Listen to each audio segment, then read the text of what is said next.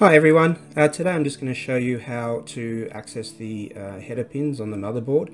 So basically these cables come in from the case.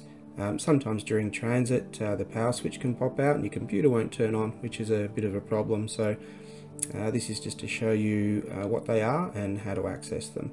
You may need to remove the GPU to see these, but in some cases you won't have to. So here is the what the pins look like from the case. So you've got power LED plus and minus, HDD LED, power switch and reset switch. So on the next slide it will show you where they go in the motherboard. Sometimes the motherboard will be called, the port will be called JFP1. Other times it will actually have codes for where these pins go, but this is how it is on every PC. It literally looks like that, and you pop the pins in there. Once you're done, this is your finished product.